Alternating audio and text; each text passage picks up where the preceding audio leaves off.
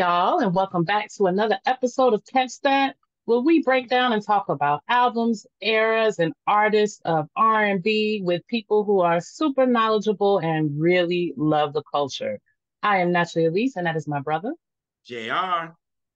and we are the R&B representatives. And we are super excited to welcome back one of our new music friends. He came back. We like forced him to come back now. But that is QG, aka the nerdy little Bubba. How's it going, bro? What's going on, everybody? How y'all doing? I'm doing well. Me too. Yes. Yes. And for folks who haven't checked you out yet, how about you tell folks a little bit about yourself, as little or as much as you'd like to share with everyone? All right, so I am QG, aka the Nerdy Little Bubba. You can find me on Instagram at the Nerdy Little Bubba. Basically, I just love music. I've loved music since I was a child, and sometimes I get wrapped up in nostalgia. So I'm all about 80s R&B, 90s R&B, and or hip hop and rap. This is just what I do. I just listen to music all the time. I gotta have it. Live here in the Washington D.C. metropolitan area for over 20 years. Married to a wonderful woman, work hard and play hard, and well, here we are. Just Here trying to share we my music love are. with the world. Yes. So, Junior, Yes. how about you tell our good old cousins what we're going to be talking about today and why you think it's important to talk about it? Okay, so today we will be discussing Midnight Star, No Parking on the Dance Floor.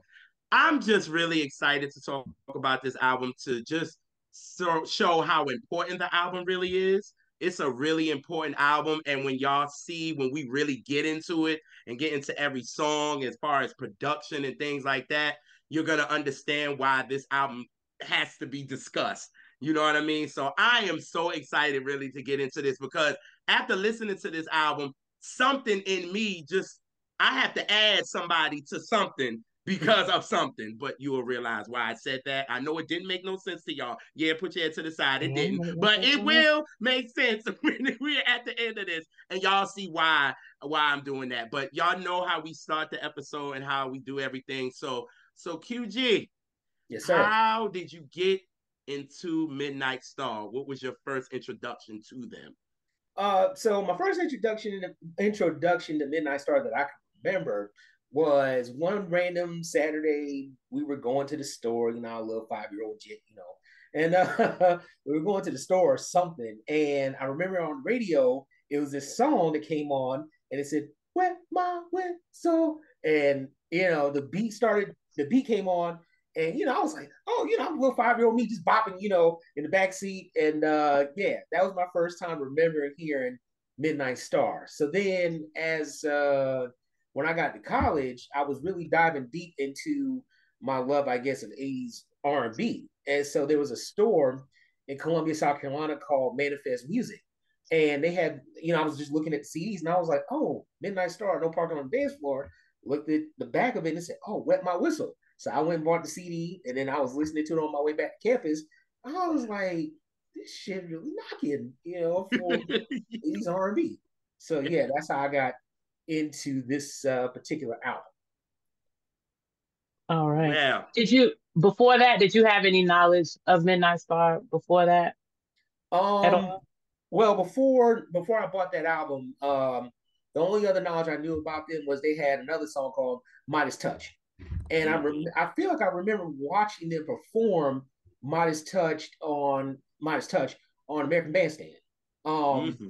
so yeah, but up to that point, I had limited knowledge of just how everything started for Midnight Star and just how much of an impact they had on 80s R&B. Yeah.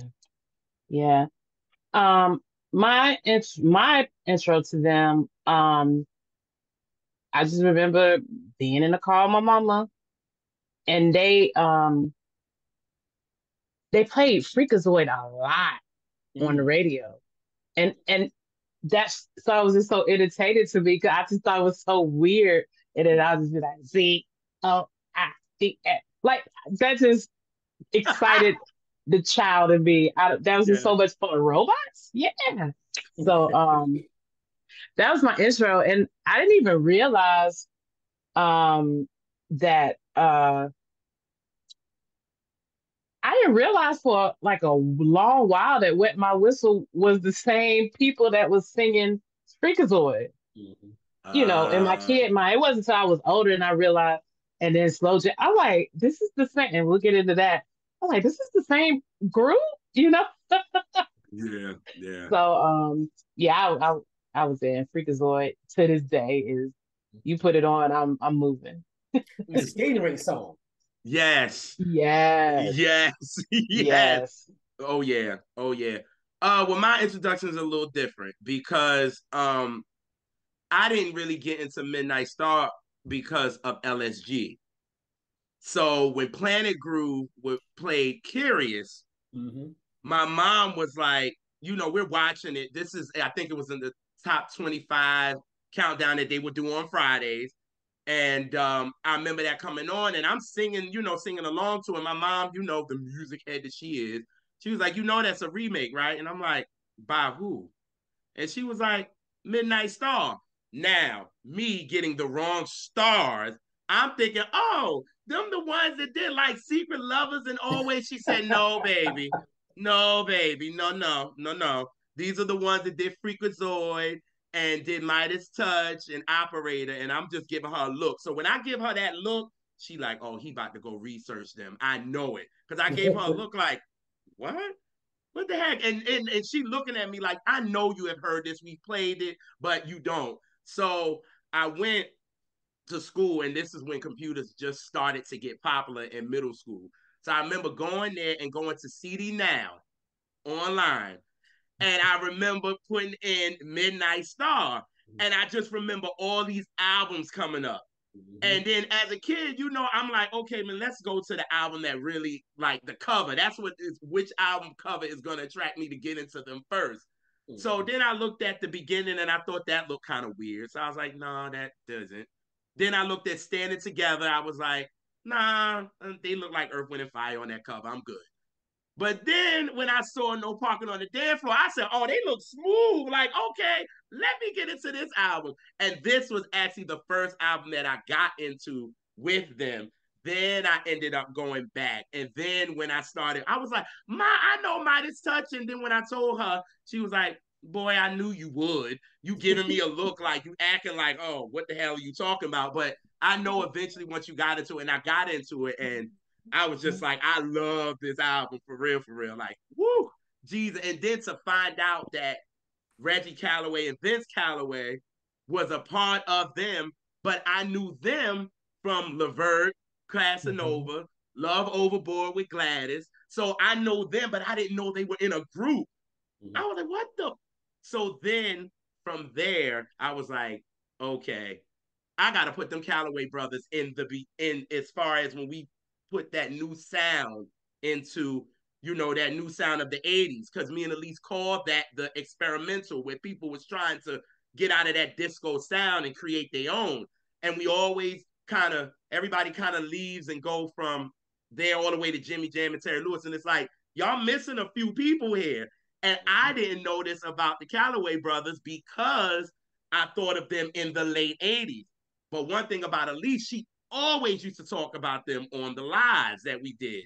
And I remember it was one episode where we was talking about an 80s album and somebody asked a question about who would you have wanted Michael to work with after Off the Wall?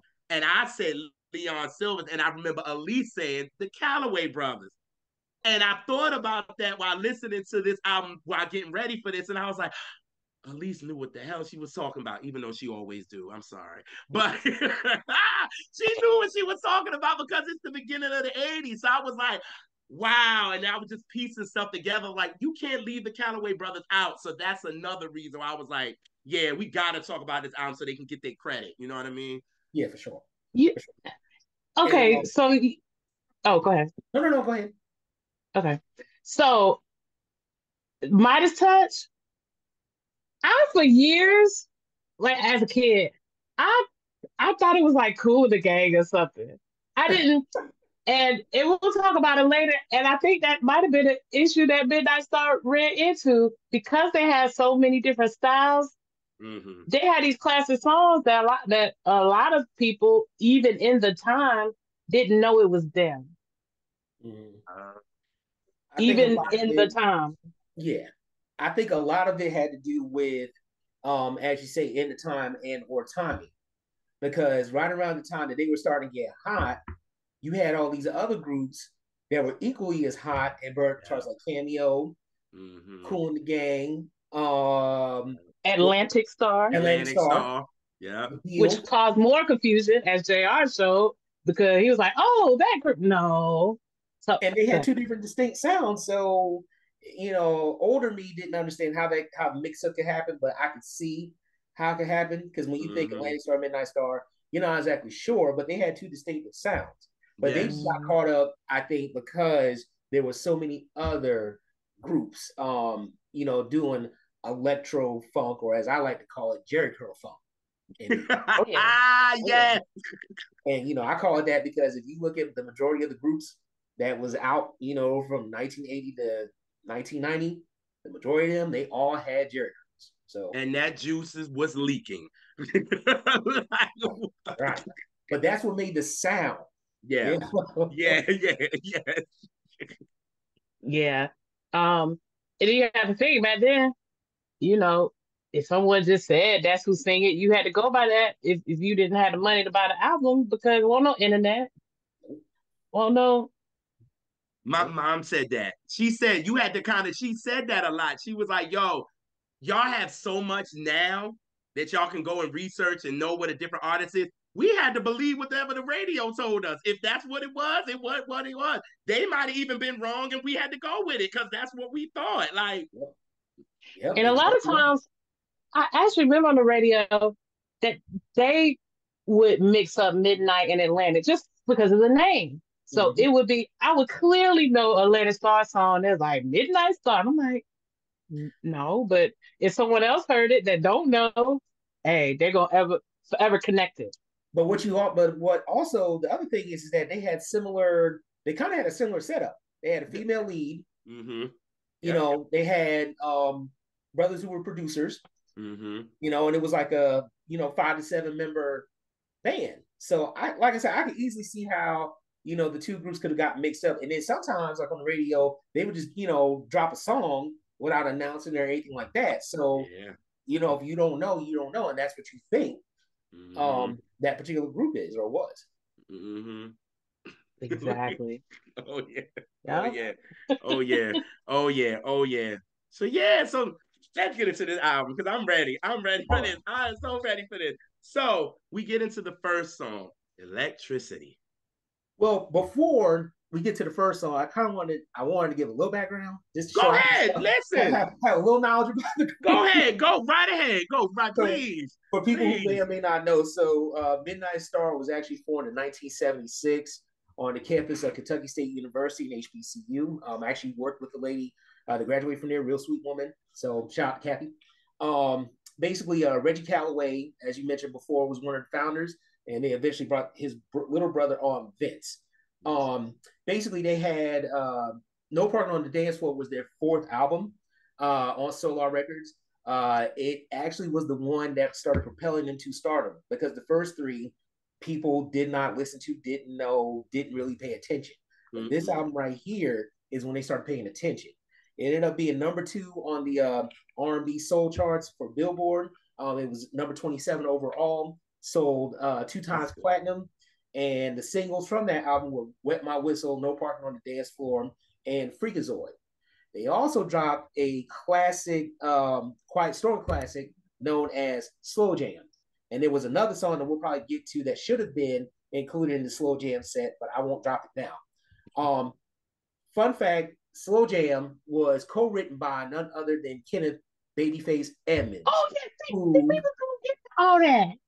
who was But been go one of the ahead. originates with the deal. Yeah. They also so when they broke up, well, the Calloway brothers left in the late 1980s, and when they left, they came up with their own album. I don't have the name, but the single from that album was called "Wanna Be Rich." I I want wanna to be be rich. rich. Oh, oh, oh, oh, oh, oh, Right. I. So the Calloway brothers in the late 80s produced for The Deal. They produced for Teddy Pendergrass. Another member of Midnight Star, his name is Bo Watson. He produced for Tony Braxton and Babyface. In fact, he wrote the song "Give You My Heart" from the Boomerang soundtrack, and he also wrote Tony's hit "Love Should Have Brought You Home." Yep. I don't think that's the right title, but y'all know what song I'm talking about. No, that's the name of it. You good? Okay. Right, yeah, you're right. You good? You good? Me. And, if anybody knows Tony, it's me. You right? So they were a well-rounded group. Unfortunately, after 1990, they kind of fell to the wayside. They never officially broke up, but they just got caught up in the changing sound of R&B as well as changes within Solar Records. I think they reunited in the late 2000s, but they only dropped one album. They do tours every now and then, for old black folk, and that's it. So I just want to drop. They've been out here lately because I've been seeing them on the bill of a lot of the old school concerts. Yeah. They really picking up steam. Just like they out here. Yeah, and I mean, it's a good thing. They're picking up. They're riding the wave of all these old school acts that are now getting more money than what they were getting back in the day. Because one, they record labels robbing them, and then two, they're playing for audience folk who have money that can pay for the tickets. So yeah. And so I just wanted to drop that quick fact before we jumped into. No problem. No problem. Yeah. Love it. So yes, we get into electricity. All right, let's get into electricity. So electricity was the first track on the album, and I mean off top, it lets you know how the electro funk was coming. They opened it up with electricity, that robot, and it was like yes, it had like that spaceship type sound. No. To me, it had that spaceship type sound, like, and skate. That's a skating ring jam. I remember going to the skating ring, and they would be playing electricity. We would skate along, trying to dance and then falling. That's another story. Yeah. But yeah, that lets you know off top how the direction they were going in with this album. It was definitely skating ring jam or probably a party jam. At the various clubs, bars, discos, lounges that folk went to back then. Yes.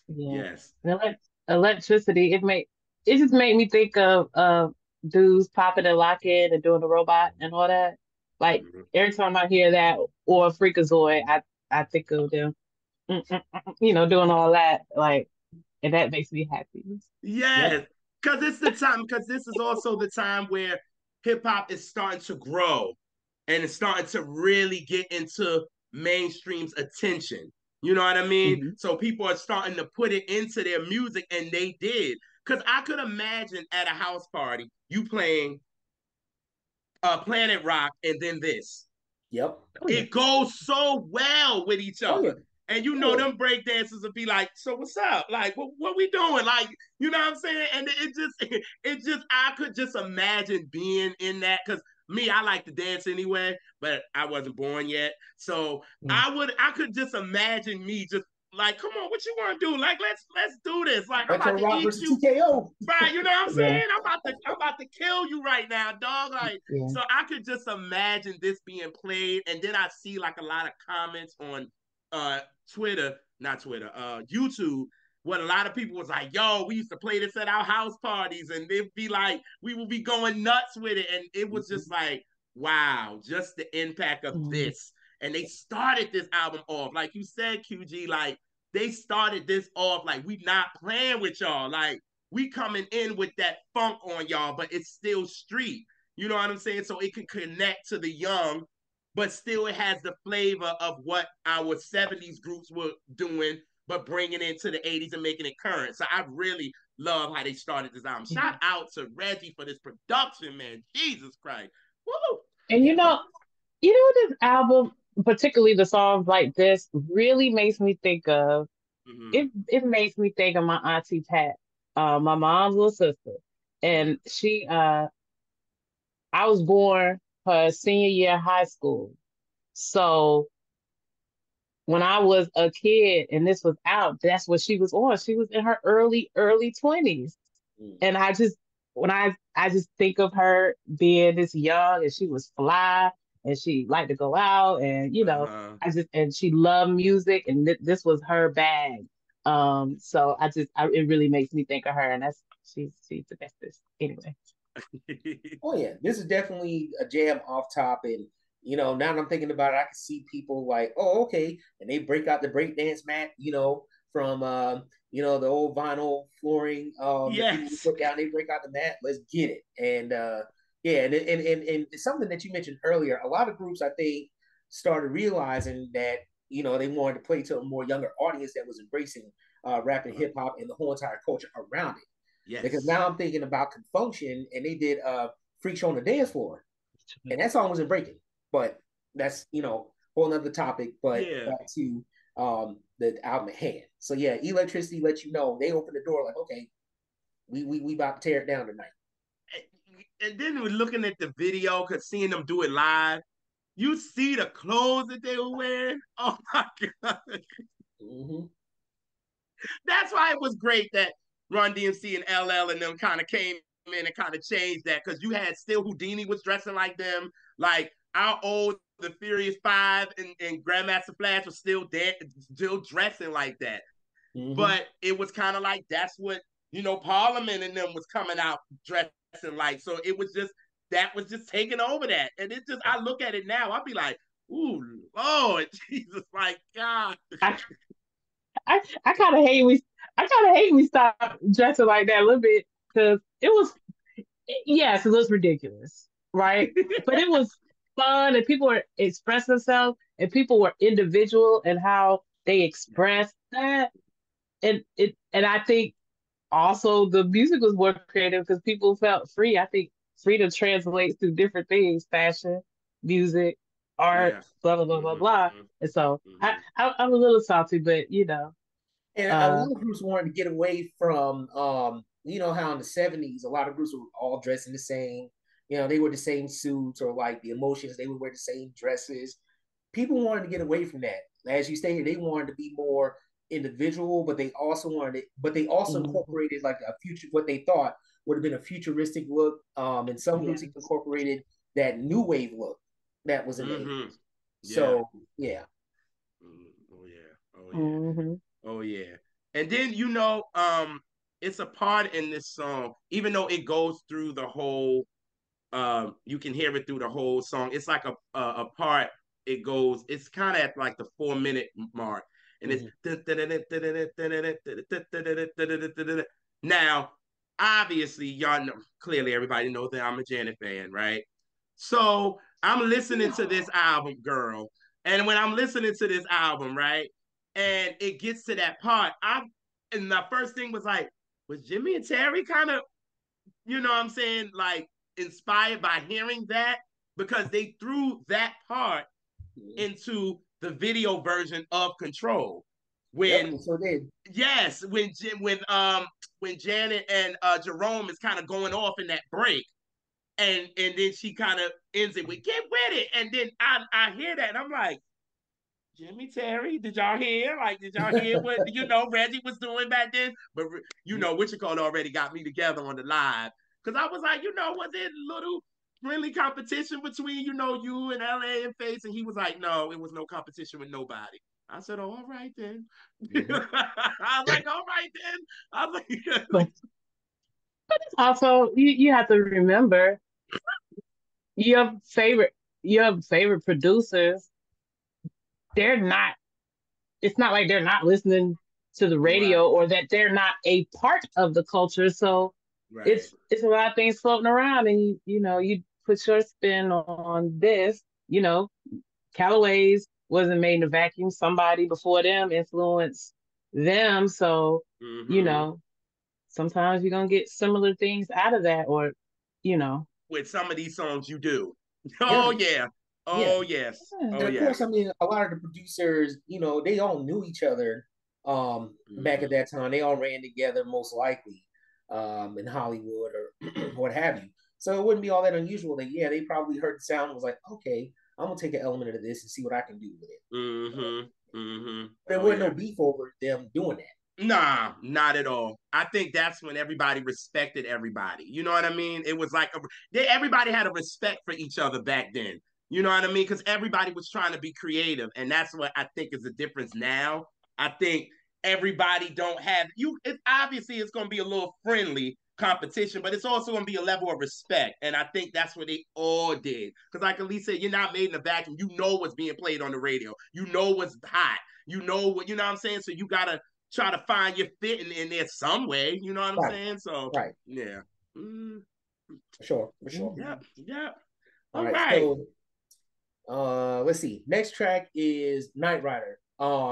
Now I kind of liked it, but I kind of thought it was also just I hate to say it, like a filler because it was Ooh. futuristic sounding Uh-huh. for sure, and it could have been another jam, but it just didn't have that same feeling. It didn't elicit the same feelings as electricity or electricity did. Uh, it is a step down from what electricity does have because it came in with a ha, you know what I'm saying? And then this one, it's like you say, you want to keep it going, you know what I mean? But I mean, it's still a jam because I feel Mm-hmm. like the drums and the electric bass is like kicking ass on this for real, for real. And I think yes, Melvin did the lead on this because he also did the lead on Curious. But I was looking up and doing research on this song, and you had a lot of people saying that they rock with the song, but they thought it was a carbon copy of Michael Jackson's Billie Jean. I can see that. I can see that And because of the sound, mm-hmm, and how it initially kicks off, and then if you compare it to Billie Jean, Billie Jean's like ding ding ding ding ding ding ding, and then with this song, it's like ding ding ding ding ding ding. So I can see that. mm-hmm, mm-hmm. But the first thing I thought about when I hear this song is the vocal coming in.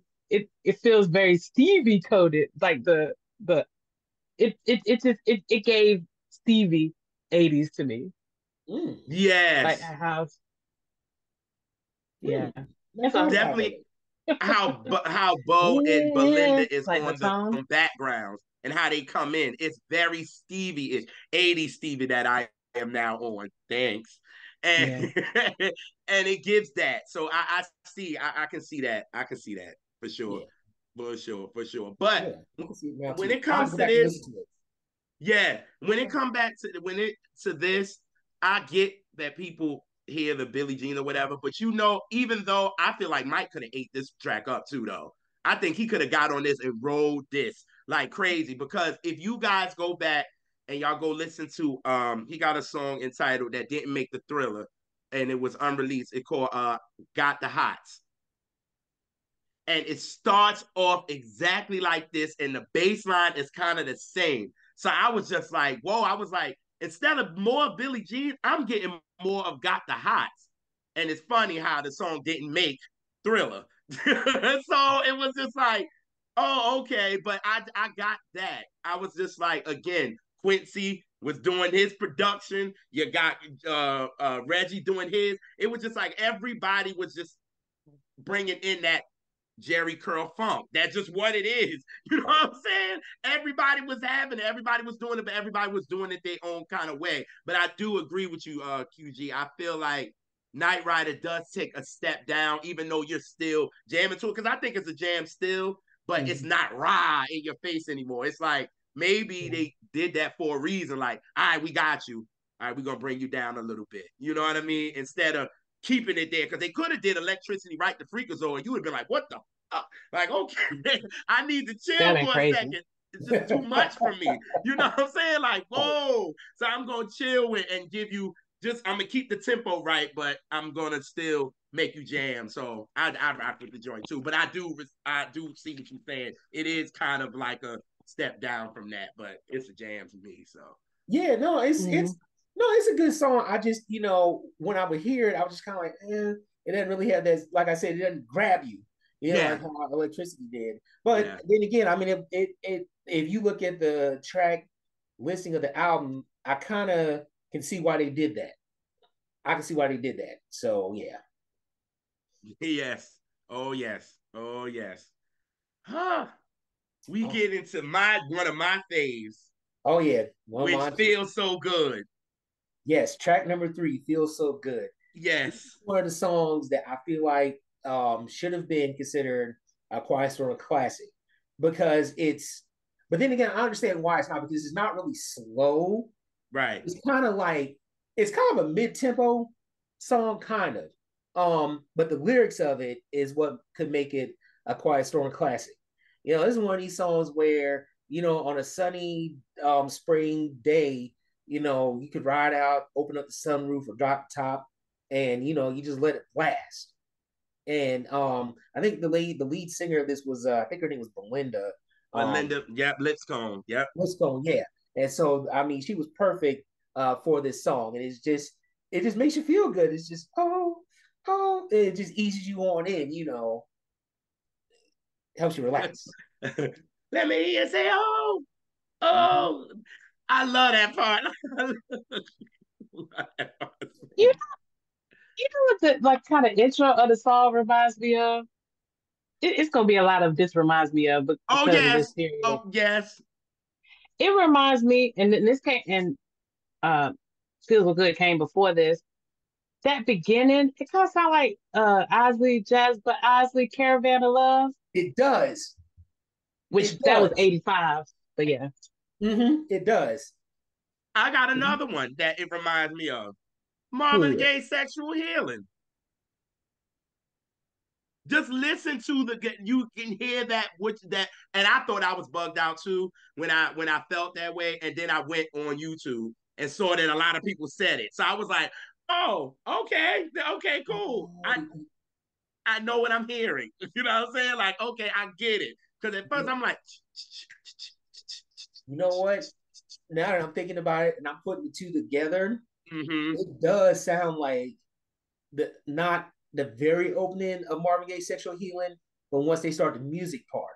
Yes, Now the that. thing is that Sexual Healing and this, well, No Part of the Dance Floor came out in '83. Yeah. Marvin Gaye's Midnight, the album, I Yeah. can't think of the album's name. Midnight Love. Midnight Love Midnight Love. also came out in '83. So now the question becomes, which one came out first? Was it Right. Marvin Gaye's album or was it Midnight Star? Let me see. Ooh, wait. Came Then Midnight Love didn't come out in '82. I thought it came out in '83, but it could have been '82. Okay. Let me Hold see. on, let me see. So no problem. Yeah, 80 end March of of '82. Let's see. This is June '83. no end of 82, November 82. Oh, okay. And then this came out in what? What did June 6th of 1983. 80, okay. 83. So Okay. maybe Reggie Calloway heard the opening to Sexual Healing, was like, how could I flip this into a slow jam for us? Mm-hmm. So Mm-hmm. okay, I can see Yeah. that. I can see Yes. that. Yes. And I love it because the way Belinda is singing on it too, it reminds me of brown liquor music to me. Kind of how she's singing It's on let me hear you say oh. Like just the cadence of her singing it gives me like a Denise LaSalle or a Betty Swan or something like that. Like it gives me like I can see my aunts in South Carolina, Holly Hill. I can see them in the yard with a beer in their hand, just going in. You know what I'm saying to oh this, yeah. and it just gives me that feeling. The way Belinda is vocally attacking this, I'm Mhm. like, yeah, I can see my aunts like, oh shit now. Like I can see that. Like anytime I play, I can Yeah, so see that. it's very Liquor House. It's that was my first thought. It's very Liquor House. And that ain't a dig. It just that's what it sounds like. Yeah, no, it's not. I love the song. You know, That's one of now my that I'm thinking favorites. about it, now that I'm thinking about it, it could be, it could, if you keep the music elements, but you kind of flip the beat a little Uh bit, huh. Uh it huh. could be a juke joint song. It now that I'm thinking about it, yeah, Yeah. Oh yeah. it could very well be a juke joint song. So Mm-hmm. With corn Yeah. liquor in the back and all that. Yes. Oh, my mother gonna be like, boy, stop. no, this definitely Yeah. could be this could We be juke joint liquor house, as you say.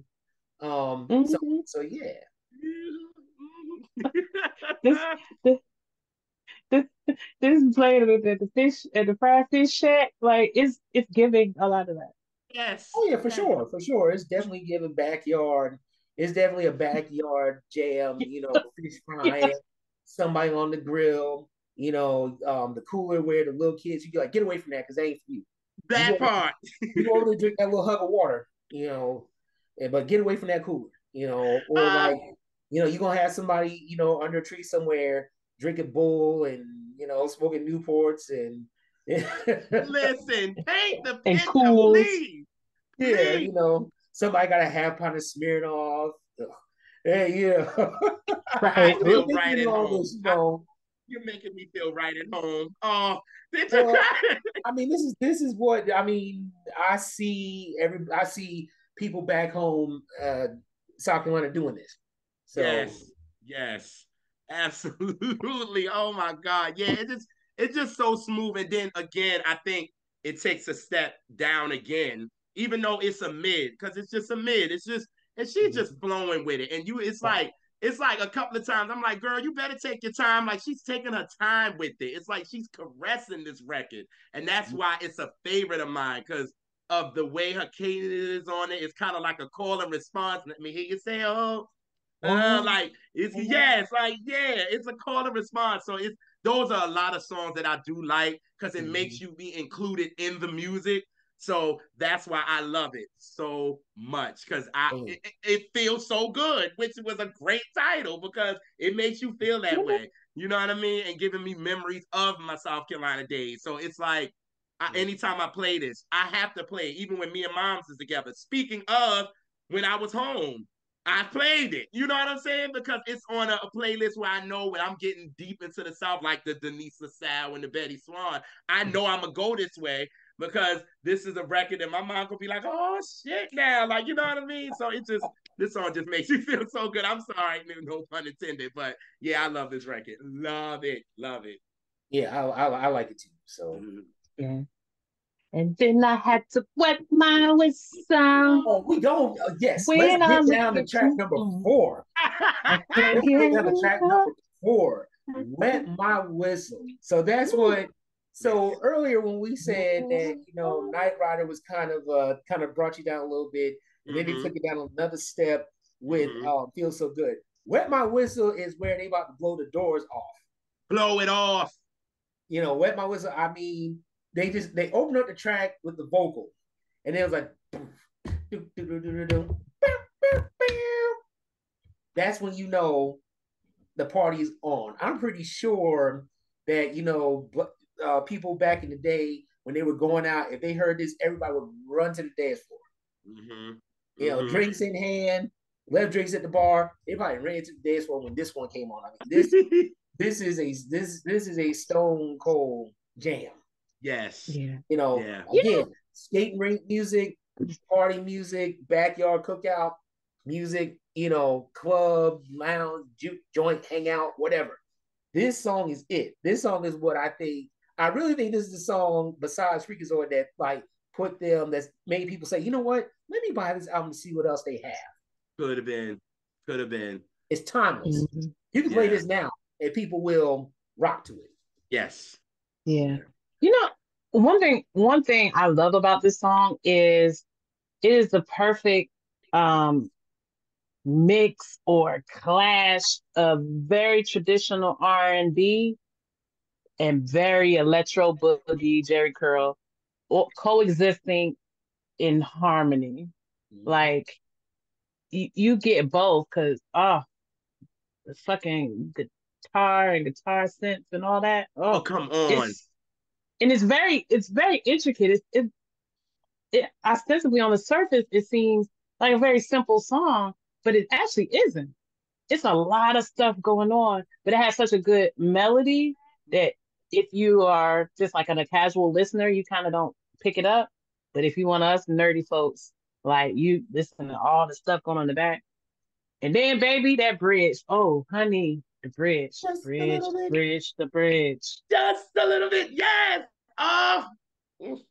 That's what's missing in songs Da-da, now. da-da, da-da, da-da. Oh, Yeah, that's what's missing in songs now. These songs don't have a bridge. Nobody's taking it to the bridge no more. Why? hmm and when it do have a bridge, it's over troubled waters. I love it. I love it. I love it. I love it. But Like that's the there's most fun songs part of now. the song because it's like bringing it together.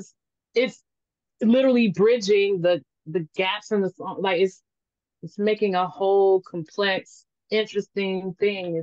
If you just get one note, like even if it's a great note, like I need something, some contrast and something to bring stuff back together. So, And then you know what's mhm. I love the performance that they did on Soul Train. And this is when I'm talking about the experimental era, right? Because this is finally one of the videos where I look and people are trying to catch the beat. And you could tell that Soul Train is not really keeping, they are having full screen rather than trying to go on to people. You know what I'm saying? Kind of have that individual shot because you can tell people are trying to like get it, like they trying to find it. And it's like, we just gonna keep it on Midnight Star. Let's keep it on them with their little gym outfits because they had them. I was like, come on, y'all. Like they had them in what is it, leotards? It wasn't leotards, but it was leotards. I I think was just like, somehow leotards combination of yeah, they were working out, going to the gym, and mhm. and then the one thing that I laughed because they started off with they do the Elise body roll. That's when they start when they start the record off with that. But They get into the performance for it real.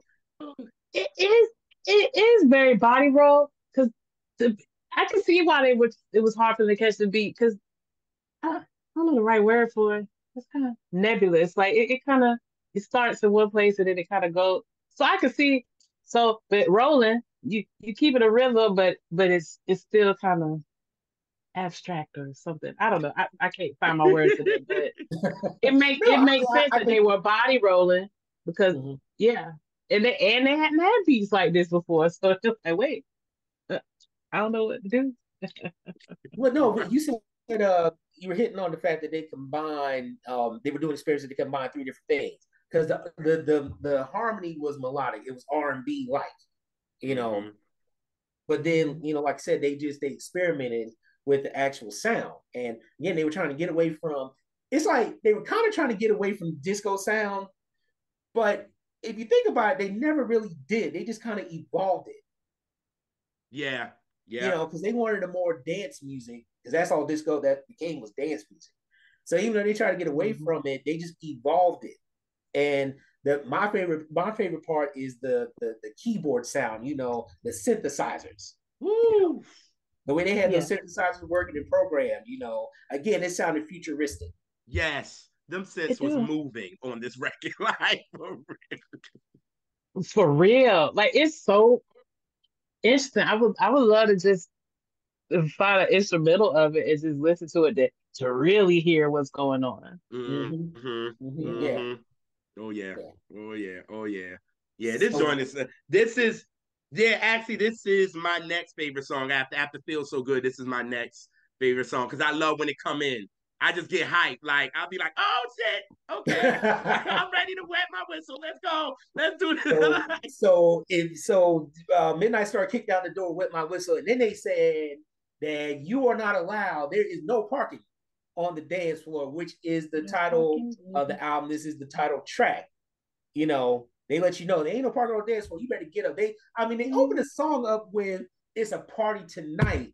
We're talking Red Light Soul. If you don't want a ticket, you better move on. They ain't Bye. no holding up the wall. No, you got a tickets. I mean, that's creative. Yeah. Think about it. That's creative as hell. That is So creative as creative. hell. Like, it's a party tonight. Red light soul, not blue light Yes. soul, not white light soul. Red light soul. Like the shit gonna be hot. Right. It's gonna be Mhm. blackety black black. Like that's what that was. That was a All's gonna be sweating. You gonna be sweating. They sweating out all the Jerry curl juice. you better believe it, because you know how all us But black people when we get together we sweat. So that's just what it is. Yes, and we're gonna make you sweat for 8 minutes. What? That yes, part. yes, yes. You gonna That sweat for part. 8 minutes. Ain't none of this 2.5, 3 minutes. They might have cut the single for that, but no. If you get the album, Yeah, they you're did. doing this for about a good 7, 8 minutes. So just be Yes. prepared.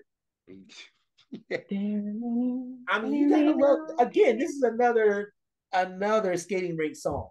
Yes. Oh You This yeah. when you know, bring out your whistles because you had to wet your whistle, and now because you had to get ready for no parking on dance floor. yeah, yeah. I mean, this song right here was another one that I think propelled people to by the album, especially because it was also a single. And so Yeah. it just encapsulates everything about that early to mid '80s R&B movement or experimental music, as y'all say. You know, I mean, it has all the elements. Yes. You know, hot beat synthesizers. You know, coordinated outfits, Jerry curls. You know, it's got it all. Yeah. Like I think that I see, like I'm seeing the image now of people going out to the club on a Friday or Saturday night, dressed to the nines. You know, they at the bar getting, I don't know, whatever the hell he's drinking. He's probably really you know, or Moet or something, you know, or champagne. You know. Right. And you know, they just partying. They having a good time. Ain't no fighting, no arguing, no shooting, no stabbing. They just out there partying, having a good time. You know, that's what I see. Beep beep. and it's and that like and that song is they might have been trying to get away from disco on this album, but this song right here, the title track, it's giving big disco. Just when they're going, beep beep, you know, like Because it's two songs that give me flavors of this. I said this definitely gave me Chic. Definitely, I yeah, can see for real. And when you said disco, this is very disco. This record, it gives you that. So I mm-hmm. got Chic for real. So I can see now Rogers and Bernard Edwards doing some type of joint like this. You Yep. know, because as soon as it gets to that, I'm ready to say, freak out. Like I'm ready to say that. But that's their thing. Then I got a year before then, a band came out and they came out with a song, Let It Whip, Jazz band. which gives you that. You know what I'm saying? So it's just like so many entities in this record, but it's just a dope record. Like you said, right after Wet Your Whistle, you go to this. And they let you know, like you said, it's gonna be some blackety black soul type of stuff. So get ready. You know what I'm saying? And this, like Yeah. the production of it is just so, whew, Mm-hmm. Like I geez. said, Midnight Star, I think, knew what they were doing when they ordered the tracks on this album. You Yes. know, because it's like they reel you in, then they kind of let you out a little bit, you know, then they like, okay, they're gonna kind of give you a mid-tempo groove, and Yeah. then they're gonna throw you right into the frying pan. See what you can do. You know, and then Out the they frying decide, pan into the fire. right, basically, because after they said there's no parking on the dance floor, they decided that okay, it's time that we kind of take this thing in a robotic direction. That's right. And track number 6, Freakazoid. I'll They be said a freak. Freakazoid robots, please report to the dance floor. I mean, come on, now you look more that is hella creative. That is just, you know, I mean, everybody, that was the thing in the '80s, I guess. People were on the thinking about the futuristic, robotic, you know, sound. That's when robots, I guess, started being introduced just everywhere. Hell, they had whole movies, you know, about robots at that point. And so they was like, Freakazoid robots, please report to the dance floor. And they said twice, not once, but they said twice. That means you need to get your ass on Right. the dance floor. And that's when they, you know, dropped the beat. And that's when Belinda came in and was like, I'll be your freakazoid. Come on and mind me. I mean, come on now. Like, I mean, I can see Oh, myself being in college around that time. And I just feel like, you know, that was one of them songs where, you know, when it came on, you had grass like, come on, let's go. Yes. Because a lot of these comments that I see, a lot of them was like, yo, I would play this record in my college dorm. Like, and they would like, it would get everybody. I would just be blasting it out my college dorm and people be rocking to it. It's just like, I think I saw a comment where they was like, yo, it was a argument or fight one day. And he said he put this record on, cut everything short. Cut everything short. Everybody just started rocking and dancing what music can really do. You know what I'm saying? And a song like this, how could you not sing along with Belinda? Like, that is just a catchy hook. Like, you can't help it. Now, the video. Now, that video is, yes, it's freaky. It's hell. I can't watch it. I'm sorry. I just can't. I'm sorry. That shit is too. Nah, that shit is just hella weird. And even though the song is called Freakazoid, I should be prepared. Hello. But I'm Who's just that? like, I was trying to watch the video last night. I said, oh no, I'm good. I was like, no, I'm good. Nah, I just listen to the song. I'm sorry. Nah, I can't do the I'm gonna video. have to watch the video then and see It's weird, yo. Like what's it's going weird on. as hell. Like I'm like, nah, I'm good. Mm-mm. Nah, I'm gonna but have to I watch love the the video record then, though. see what's going I on with it. don't remember the video. I'm about to look at it right now. For real. Y'all gonna I ain't never seen. mm. Let me see. But yeah, but I mean, this song just, it just elicits. Oh, I do remember that. Yeah, yeah. Soon I'm as gonna I have to saw a go back and watch screenshot it of it, because I was like, I don't soon remember as I seeing saw the the video. screenshot, I was like, oh yeah. Yeah. I'm gonna have to watch this video. As soon as we get out of here, I'm gonna watch the video and see. I just don't remember seeing the video, But yeah, I'm gonna have to check it out. They got Belinda wearing the cape and all that. I'm good. I'm good. Nah, so and then it's kind of like how the video is like going in and coming out and going. It's obviously it's the video is what the song title is. So And I like guess all the that's how it dudes works. were shirtless and had it's a Yes, lot. yes, and the It's a lot. Dakota going on, and it's just yeah. I'm like I'm good with the song. Thanks very much. I'm good. Nah, I'm good. Nah, it Okay, kind of I'm I gonna have mean, to see what's going on with this video. This got please, when to, you do, you probably gonna be like, nah, it ain't that bad. But it's just like for me, it just creeps me out. I'm like, they got this. The song title is what it's supposed to be because it is freaky as hell.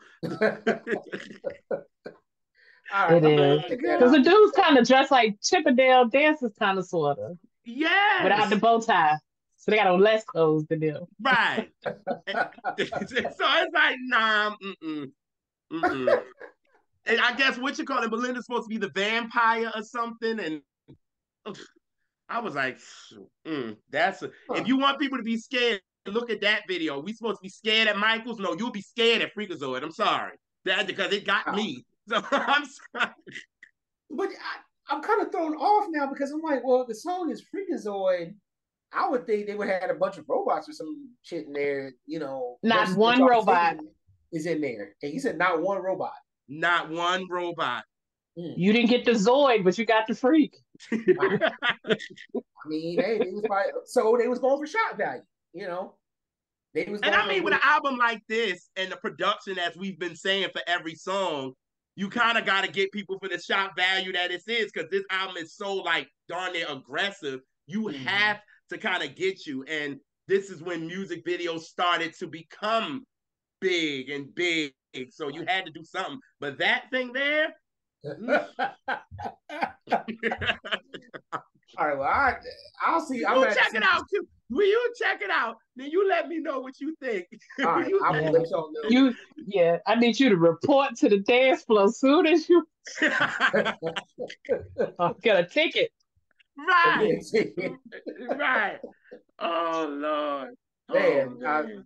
this album was actually something else. It really truly was. I see why it went 2 times platinum, which Yeah. for black artists back then was a lot. If your name wasn't Mhm. Prince of Michael Jackson. Right. That part. That part. But Mhm. yeah, they So made it for the break dancers again. This was for the break dancers. oh So yeah, for sure. This that definitely made what a for the break cut. dancers. What a cut. Yeah, What a cut. this definitely was for the break dancers. So, but it was Yes. yeah, I mean they had to hype you up for 3 tracks in a row. And so I think these Right. 3 tracks is what really drew people to Midnight Star. Mm-hmm. This next track that we'll get into, Midnight Star said, okay, now y'all doing too much. So I'm gonna kind of bring y'all down a few notches. All right. Yeah. That's when they decided to come out with Slow Jam, track number Yo, 7. before we get to it, I had to say one thing. JR, you know how we always talk about like crazy 3-song runs? Yes. Wet, wet my whistle, no part on the dance floor, freakazoid. Freakazoid. That's a hell of a 3-song.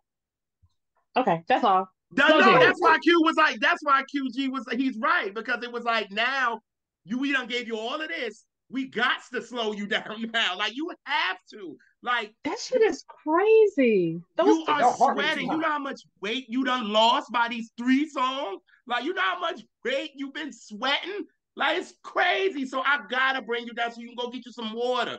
Because you might have a heart attack. You know what I'm saying? Like, you need a break. Like, yo, go get you some water. Here you go. Now let's chill and let this song. Right, We need a y'all gonna slow have a jam. seat. Yes, Y'all gonna have a seat somewhere because y'all go sit down. y'all didn't Yeah, get too much now. We're gonna yeah, bring your heart rate. uh-huh. We're gonna bring your heart rate back down to yeah, yeah, a normal level. Y'all done got your cardio.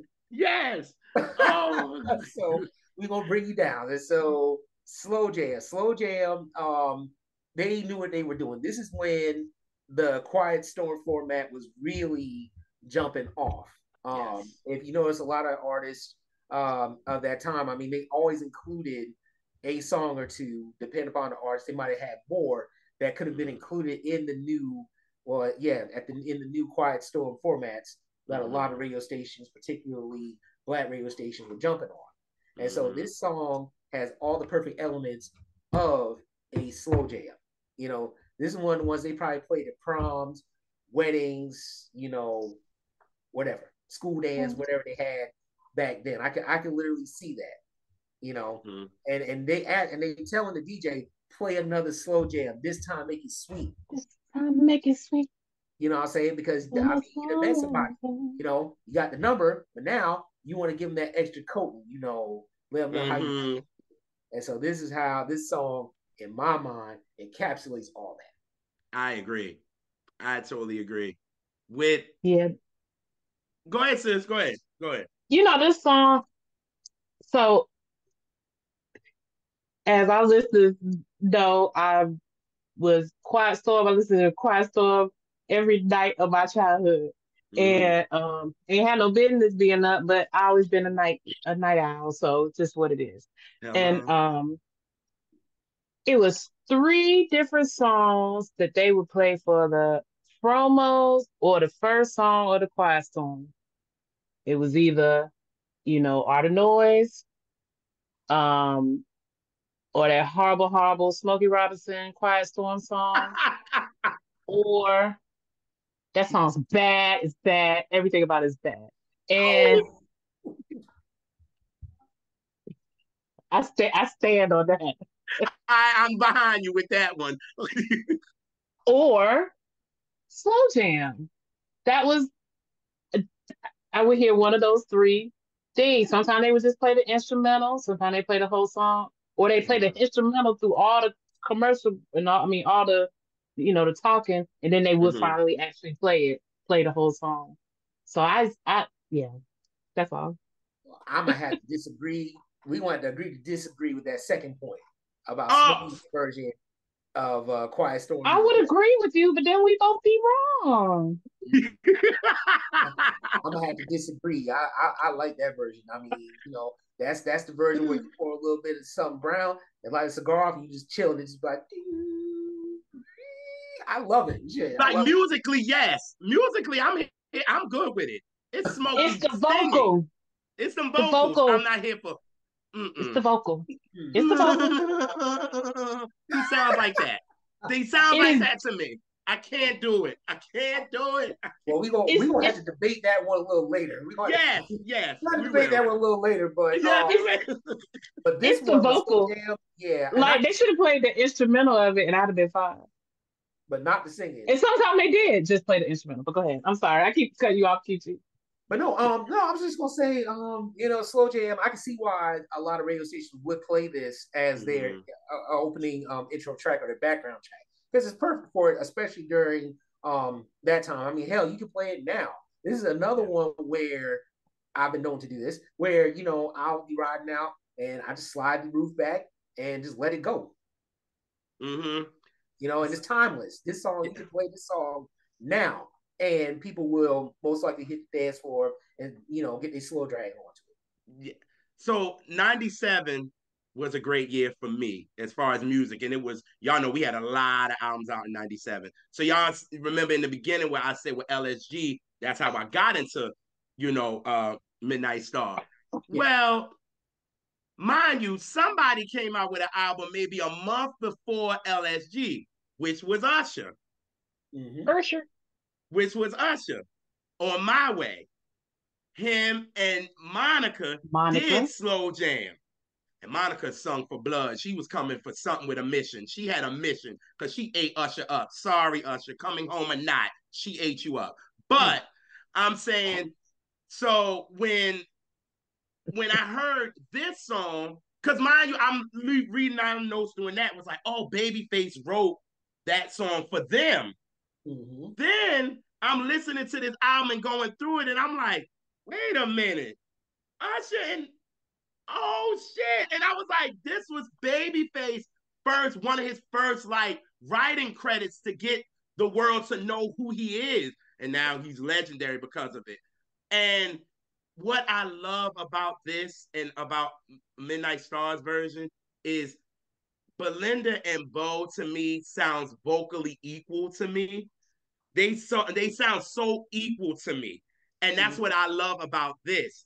But when it comes to Usher and Monica's part, I love how Monica is like vocally eating this.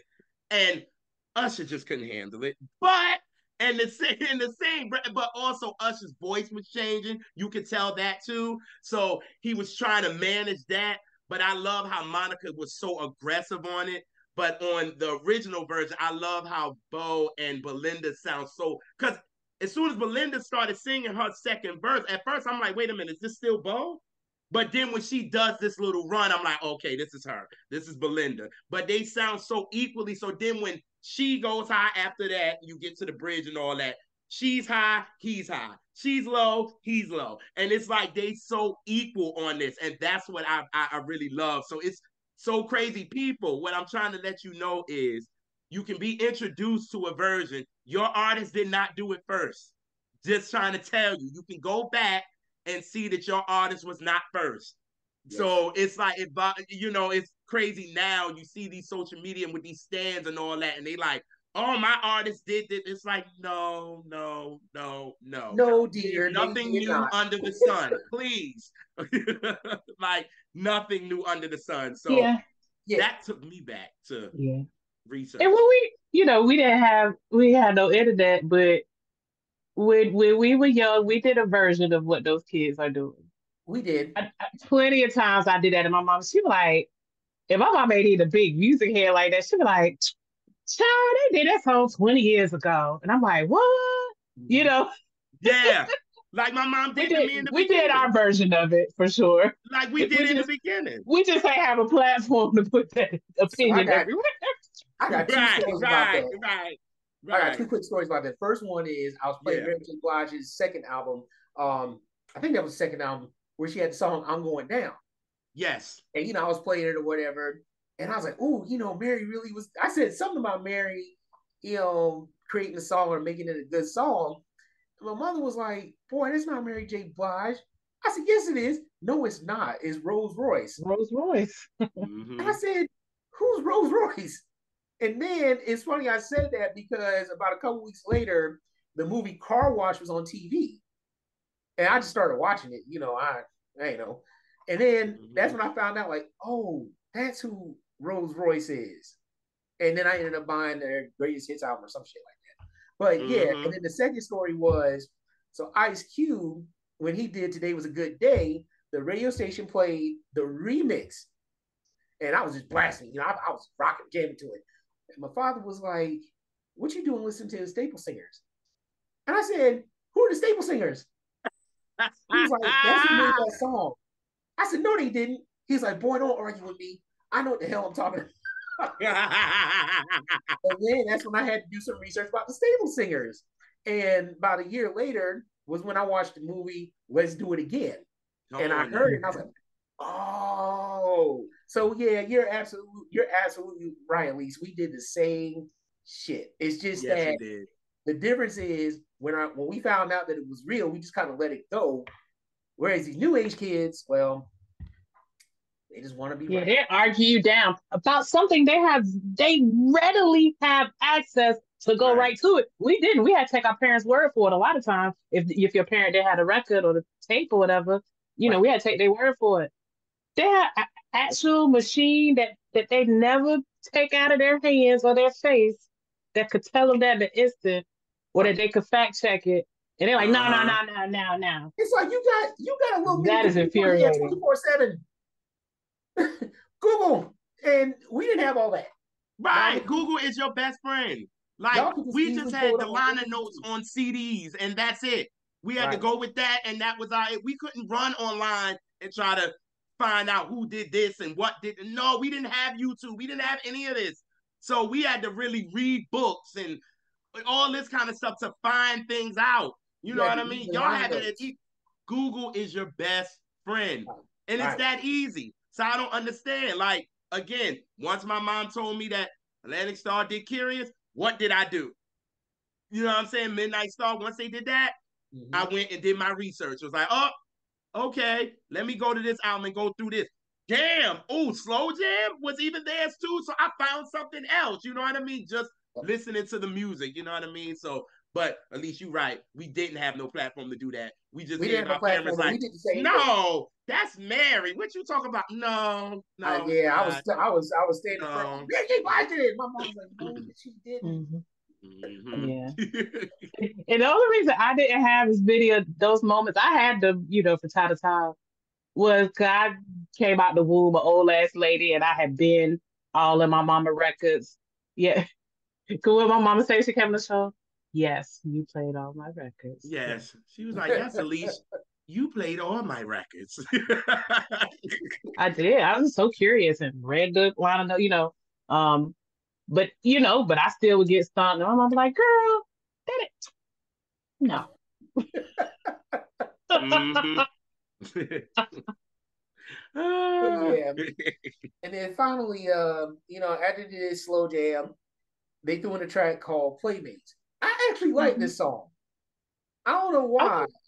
I because it's not really fast.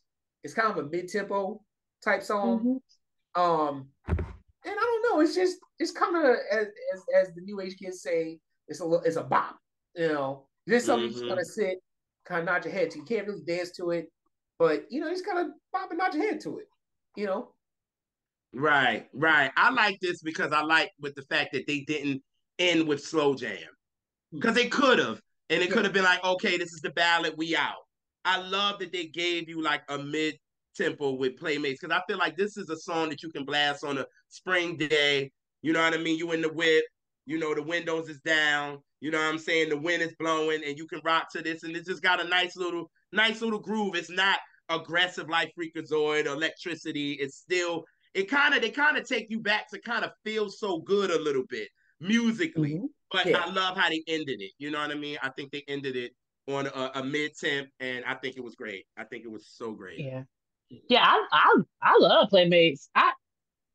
This is I like every song on this album. There's no song like, and with the '80s, an album real quick, like you go back and listen to it, you be like, and I didn't feel this with this album. Like Mhm. I like every song. I Mhm. love half of the songs, and I like everything else. So Yeah, and Mm. it's funny you say that because thinking on it now, a lot of albums that came out really, uh, it would give you mhm. like two, three, maybe four hot singles, and then that's Yes, it. yeah, yeah, That's all you got. Yeah. You know, yeah. or some A lot cases of they give times, you one hot single, and then it's like, well, what's wrong? What's the rest of this? Like, you know, big facts. And this album, this album held up. It held up. it Yeah. has, it has. They made this album is timeless. Yes. Like some groups can make timeless music. You can play it now. It could be 30, 40 years old. You play it now, it's still gonna groove. And then there's other groups that make songs like it just doesn't sound good to you anymore. Yes. Yeah, Yeah. yeah, yeah. Oh, Midnight Hmm. Star. Come on, Yes. somebody. Yes. Yes, Mm-hmm. they did the damn thing with this. And that's why, again, how I say when it comes to the sound of the 80s, them Calloway brothers got to be thrown up in there too. Because with an album like this and sounds that they created because it has hip hop in it, it has funk in it, it has pop in it, it has R&B in it, it has all of the elements, pop in it. You know what I'm saying? Like it wouldn't have peaked at 27 on the pop charts. Mind you, this is their fourth album, like you said by then. You know what I mean? And this album did really great for them. So it definitely crossed them over. You know what I'm saying? So it had the appeal, it had everything. And when you can't really think of them Calloway brothers at the end of the 80s with the New Jack and all of this. They had a sound in the early 80s that they should definitely be respected for. That's why I'm so happy we chose this so we can give Reggie and Vince their stripes because they do deserve it. And hell, they was down with Solar. They was down with Lee. They were down with shit. Leon Silver. They was down with him. You know what I'm saying? Like, could you imagine from 79 to like 85? Like, Solar was popping. You hear me? Like Leon and you know what I'm saying? The Leon and the Calloway brothers, they had freaking the Whispers and you know what I'm saying? Shalimar. You had all and them. Like, it's just everybody. Then to think that Jimmy Jam and Terry Lewis, their mentor was Leon. So it's like everything is just connected. You know what I'm saying? Leon Like, Silvers. It's kind of like the NFL coaching tree, right? Like how you have a great NFL coach, or perceived anyway, and then he has all these assistants that branch out and go out and do great things. Well, Leon was like that because Leon was the one that mentored, like you said, Jalen Lewis. He also mentored Ellie and Babyface, the Calloway brothers. And I feel like there was somebody else he mentored. But just the fact that Solar was able to craft that sound and help bring out so many producers from one label, is amazing. Oh yeah. Oh yeah. It's just this album is just so influential. And it should get a lot more credit than what it does. And I'm glad that we broke it down so people can see why. You know what I'm saying? The sound of it all. You get to understand, like, oh, wait a minute. This was 83. Okay. This was before Jimmy and Terry. This is before Teddy Riley. This is before Babyface and L.A. Reid, even though Babyface wrote, so, you know what I'm saying? He wrote Slow Jam, but it was before their sound. So I feel like the Calloway brothers, give them their love, man. I slightly disagree with the last point about Jimmy and Terry, only because remember they were working with the They were with. band. I'm sorry. Thank you. I'm sorry, Jimmy. I just messed up. Like they went with the SOS band during that time. Like, well, yeah, but I think the point is that people kind of not only, but they kind of just concentrate on Jimmy and Terry and their evolution and kind of forget all the other people that were there and making music and experimenting and putting out new sounds. I think they forget to mention other folks too. I agree 1,000%, and I think it's because of what they did with Janet. Yeah. Oh yeah. I think a lot of it has to do with what they did with Janet because that Control album, really kind of changed the game for female. I hate to say female for lady R&B artists, for women R&B artists. And I think that's the reason why so many people focus on Jam and Lewis, because when they did that, I mean, it took them into a whole nother atmosphere, and they was working with groups just outside of Janet, because Human League, Yep. Alexander O'Neal, and and so that's the reason why I think they get mentioned, highlighted more than other groups, or groups producers, I should say. Yeah. Oh yeah.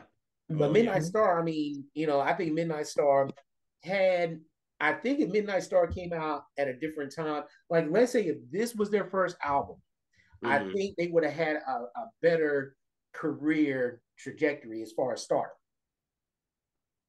I can agree to that because, like y'all said, then they would have had already the audience and the following and all of this. By the time you got to this fourth album, like y'all said, we done talked about so many bands that was out then. It's like pick and choose. There's so many of them. It kind of reminds you kind of like the 90s with groups. it was so many of them. Some people kind of went under the radar. You know what I'm saying? Like, so with them, it took them 4 albums to kind of finally people to catch on. But when they did, they had so other bands to catch on as well. So it was like, uh-oh. And then as soon as that happened, the sound is starting to change. So now you can't even get used to their sound because now New Jack is coming in. And like Elise always said, a lot of our older artists tried to get onto that New Jack and it didn't come out right at all. Like it was like, oh no, nah, you shouldn't have did that. You know what I'm saying? So it was like, and this is this album came out in 83. By 84, you know what I'm saying? This is everybody is on Midnight Star. Like everybody's into this. But then in 85, Teddy comes in and bring this whole new sound coming in. So but now it was right. He slowly did it because when Teddy was doing New Jack, it was mainly concentrated in New York. Yep. So like he was already working with artists like Keith Sweat, even though they weren't on a grand scale. Right. But Teddy managed to catch fire in 87. Yes. And that was because he worked with Bobby Brown. Mm-hmm. Yeah. So that's then Guy and all that. So because when Midnight Star did Midas Touch, you would have thought, okay, they coming out with something hot, but that album only went gold. And then the album after that only went gold. But like you say, at that time, by 87, 88, New Jack Swing was it. And if you were not on that sound, and let's face it, Teddy wasn't exactly working with those older artists.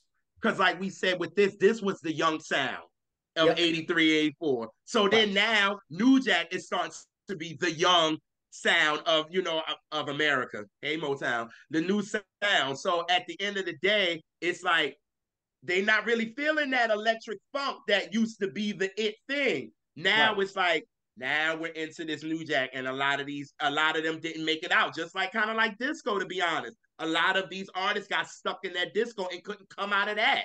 So, and then a lot of people got left with this electro funk, and then other stars came out. Then you had 5 Star that came out. It's like, how many stars we got? God damn. Every area you go to, some people ain't make it out of the New Jack. So it's just, yeah. So it's just the name of the game, to be honest with you. But this album here, listen, y'all, No Parking on the Dance Floor is a must listen. It has influence, impact for real. Like this album is so dope. So I'm so glad that QG picked this because I was ready to go in and give them Calloway Brothers their credit. You know what I mean? So they definitely deserve it. They're definitely a production duo that needs to be mentioned when you're mentioning the great production powerhouses. They definitely need to be in the top. I say the top 10. Yes. Like I said, Elise was right. What was I right about? When you brought up the Calloway Brothers on the lives, you always do. Always. I'd be like, why is she doing this? Like, what? And then had to go back and see this. And you were right, sis. You were right all the time. Yeah. Not all the time, but 99%. No, I'm right. The thing about it is what a lot of people also don't realize is that Ohio produced a good number of artists who define the sounds of the 70s or the early 80s. Them boys right there, them boys. I see those. We know you got OJs on your wall. That's how you do be. We see it. You showing off. You got so full of love. Let's not sleep. Hey. That's the album I think that defines me in more ways than one. So nice. Yeah. Only because of when it came out. So yeah. But go ahead. I was just gonna say, but Ohio, it should be mentioned as one of the hotbeds of music because James Brown's first label was based out of Ohio. The Osmond Brothers. Lucy Collins. The Calloway Brothers are from Cincinnati. Yes. And then you had Lakeside, Roger and Zapp. And it was somebody else. They all came out of Dayton. So Ohio basically was a hotbed. Well, and the Ohio players, I think, were either Cincinnati or Dayton. I got to look it up. But I think they were from Cincinnati. I think so too. So Ohio back at that time was producing a lot of musical talent. Yes. Yes. Oh, That yes. impact us, for decades. Even L.A. Reid is from Cincinnati. So Mm-hmm. Mm-hmm. Yep. Oh, yeah. Yeah, yeah. Right. So we've now reached my favorite part of the show, and that is our word song association. So today I'm going to give you five different songs that were R&B number ones, well, black singles at that year. That's what the chart was called. So yeah, I like that better anyway. So yeah, I'm gonna give you five different black singles, and you tell me the first word, thought, or memory that pops up or surrounding that song. All number ones. All right. We'll start it off with Juicy Fruit by Mtume. I would call that the official song of Black America circa 1983. Because my parents had it on Yeah, CD. these are all songs from '83. Okay, yeah. When okay. Mhm. I heard that song every single Saturday. We had a single 45. In fact, I think I got it down in my basement. I had to borrow from my parents. And yeah, my parents played that joint every Saturday. Young me didn't understand the content. Old me gets it. Yeah, same. Old me gets it. And That part. That part. matter of fact, there's a particular Divine Nine group. I'm not gonna mention which one, but they also did. I think they did a step show using that song "Juicy Fruit." So yeah, hmm Yeah, there's only one song that year in the black singles that was number one for longer. Do y'all know what it is? that'd be It's Juicy No. Fruit. real easy. 1983. Who Oh, who Mike. Yeah, Mike. Yeah. Yeah, Billie Mike. Jean. Yeah. Only by a week though. Juicy Fruit was number one for 8 weeks. Billie Jean was for 9. Oh, black people love us some bit from some juicy fruit because my mom and dad got married 3 years later, and that was their first dance. They danced to juicy fruit. So Out to the late James M. Toomey, who yes, in Toomey. R.I.P. to him. Oh God, Yeah. greatness with him, We man. did, Oh yeah, my we did a God. live honoring his music and his life. Yeah, Yes. Oh my yeah. God, man. And he was just so smart, man. Oh my God. Mm-hmm. Oof. hmm All Yes. right. Hey, Tawatha. All right. Rick James, Cold Blooded. Yeah. I would say Badass Funk Jam. Good one. Good one. Good one. That's Cold Blooded. Mm-hmm. Oh, that's my cut. I love that record. I love that record. Rick was nothing to play with, man. Not at all. Oh God, Jesus. All right. Next one, New Edition, Candy Girl. Okay. Look, now, little 5-year-old me just wants to jump out of the body because again, another one that was played every single Saturday at my house, and it just conjures up memories of just goodness. Like I said, 5-year-old me just all I had to worry about was going to a little kindergarten. That's it. Ain't been no bills, ain't been no work stresses. Come Folks on, on my somebody. damn nerves. What None of that. none of that. And it so that song, I love that song so much that when I got married, um, that was me and my mother's dance song. Oh, love it. Oh, Love it. I Oh. love some Candy Girl. I mean, I found I found a what was it? The 12-inch single for it about 5-6 years ago. I wore that damn thing out because I had never heard the extended version of Candy Girl. Okay. And when I Okay. heard it, it was like, oh wow. So yeah, oh wow, yeah. Nothing but good memories. Oh God, I just love this reaction when he called it. he's like, I love that. Yes. All right. Next, we have the Gap Band, Outstanding. Yeah. Backyard barbecues, Period. smoke in the Absolutely. air. Adults doing their adult things, and kids just trying to be in adults' business. Yeah, that Right. that sounds Um, about right.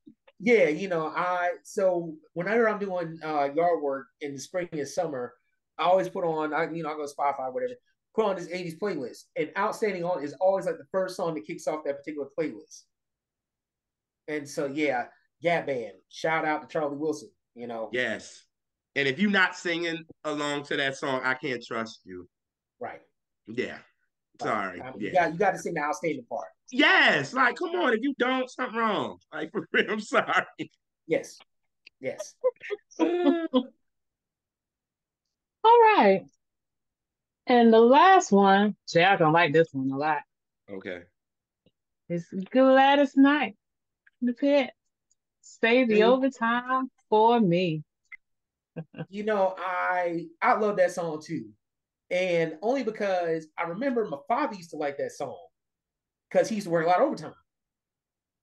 Oh, well, there you But Hey, go. there it is. if you think about that song, like again, I think that was probably one of the Black folk classics of that year because that's when in the '80s was when Black folk really started getting jobs, positions, whatever. But depending upon where you live, you didn't have a choice but to work overtime to make ends meet. Yeah. Yeah. Yeah. Yeah. But like Yeah. Gladys said, say the overtime for me, you know. So I love it. I love the song myself. I just love the fact that it's Gladys. Yeah. Yeah, because she's our favorite vocalist. So I just, and then we talked about breakdancing. This video was actually the first video where we saw breakdancers in. You're absolutely right. Yes. I remember seeing the video and yeah, I was like, okay, because I Yeah, want to see she had who was in the video. Was it Turbo or Ozone? Well, I feel like one of those two was in that video. it is, but I forgot which one it is. Shoot, could it be Turbo? I can't remember if it was Turbo or Damn it! Ozone that Damn was it! in the video. Uh, Turbo overtime. Yeah, I feel like one of those two was in the video because it wasn't who else was a big break dancer back then? The young one that was in breaking with them. I can't think of his name right now, but yeah, Yeah, I think it was Turbo. I think. yeah, Michael Chambers. Yes, I think it was him. Hold on, I'm trying to look. Come Oh yeah, rest in on, peace, come on. Adolfo Quinones. I yes, it was. Yep. Even though Gladys trying, but anyway, I love her. I love her. But see, but that's what I'm saying. Yeah. That's when older artists were willing to embrace the culture because they knew that their audience was changing Yep. and they knew that the music scene was changing. So, Yep. because if you notice, like a lot of artists try to slip in a little rap, into their songs, because the Whispers did it, on In the Raw. They Yes. tried to slide a little rap in. I'm sorry. I'm laughing because Elise hates that. She hates it. Anytime somebody try to put a little rap into their record and they are not a rapper, Yeah, Elise hates it. I can understand, but they tried. They tried. There was a bunch of artists that tried to slide in a little rap, in the early to mid, well, really the mid '80s into their songs. It's like, wait a minute, what? No, that's not you. But they tried. They No. tried. Yeah. Yeah. I can tell by the look on her face. She's like, nah, I'm not. Yeah, she's not in for it at all. Never been. Not even in the time. But I came out old lady, so there's also that. Oh God. Oh God. Oh man, I'm so glad we got to do this again. We really like talking to you. You might think we gassing you. We are not. No, I appreciate this because, like I said before, I just felt like I was on an island by myself in my love for early '80s R&B. You know, yeah, I just felt like I was by myself. I didn't realize that there was actually a whole tribe of people who like it too. So I'm just thankful for the opportunity Gang, to gang. be invited on your show. So Oh, of course. And we just got to think, we got to shout out our boy Timogen for actually putting us on to you guys because yeah. he's been watching y'all and he was like, y'all, he sent it to us. And then he was like, yo, watch them. They are so dope. And then I remember going in y'all live one day. I was like, oh, yeah, at least they are dope. And then she watched y'all and we was like, yeah, we got to get them on the show because they like us. You know what I'm saying? So it's like, we got Yeah. to get them on the Feels show. like home. Right, Feels like home. right. That part. Exactly. It feels like home, you know. And like I said, just having a good group of people just have these discussions with, you know, it's just a beautiful thing. So Yes. Yeah. Yeah. Yeah. Mm-hmm. Yes. And we think also, how can people find you and your platforms and all the things that you do that you want to share? okay, so yeah, so once again, right now the only platform I'm on is Instagram at Nerdy Little Bubba. We do have TH when the needle drops and we do have another show coming up. We're currently in planning stages, but we're tentatively setting a date of March 9th. Let me make sure. I think it's March 9th is going to be our next show. And we don't the topic is going to be a surprise. So I'm not going to give that to y'all just yet. But yes, we're looking at March 9th 6 p.m. Instagram Live. It will be another Saturday sit down. So, but like I said, I'm not gonna tell what the show topic is. It's gonna be a surprise. It's gonna surprise everybody.